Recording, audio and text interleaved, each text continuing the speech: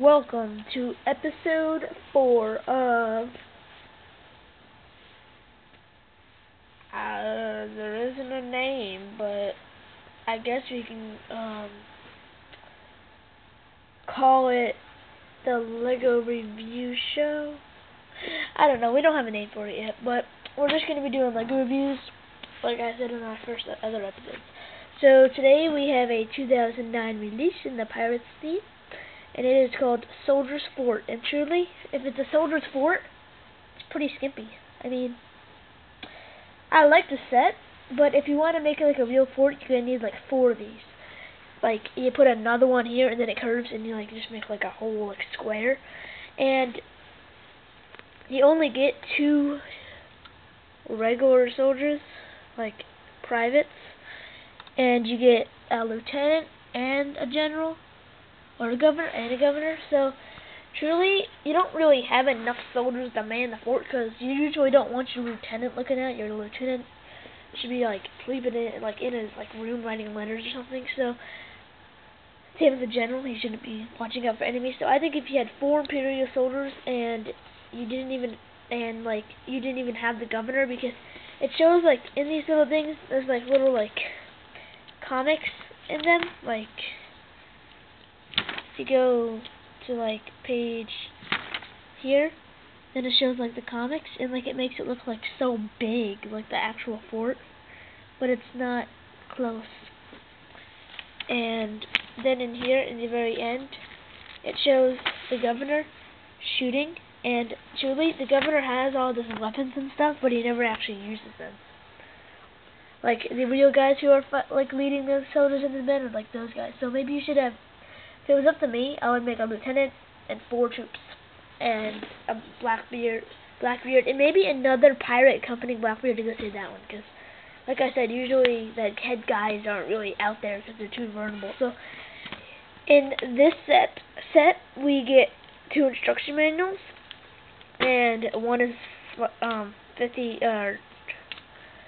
47 pages, and the other one is 31 pages. And as you can see here, there's like a thing that holds the treasure up, a crane, and I just think that's plain stupid. Like, why would somebody have their treasure hanging in the middle of nowhere? Like, I could say there's a crane, but like there might be a chest full of treasure, but like you wouldn't want it just hanging in the middle of the air. That would be kind of dumb. So I just took that off, and plus it didn't really work that well. So I just popped that off and made it a little guard tower, which I think works better. And if you had like some stairs that like came up or something, that would make it look more realistic, because well, apparently in the 1600s you guys went boom, just jumped up there. So oh no, our little lieutenant thing. Okay, that sucks badly. Give me a second. He's in the ER. It's not fitting. Yay! Alright, and you see, he got out of the hospital okay. And my brothers are 2 and 3, so they happen to take actually, I never actually broke that, they did, and then I couldn't get it back to work. So that guy really, he comes with a pirate hat, but I just gave him a black bandana because they took it. And he comes with dynamite, which I don't think dynamite was around until the Wild West. So that's a little inaccurate if you want to be like a history geek, like my history teacher, Miss Moore. Anyways, that's a pirate flag, which I don't really think, it's not tall enough. Like, it would be cool if it was like that tall. And if like I said, the captain shouldn't be having a row, because he only has 1 hand and all. And that sword in there, it didn't actually come with the set, but I added it because the pirate captain's gonna need something to give to his little friend in there, and when he gets there. So let's get on to the actual minifigs. You've got Captain Brickbeard, which is very, very cool, and you can see he's got like the 1700 style suit and that printing, and he's got Pop that off.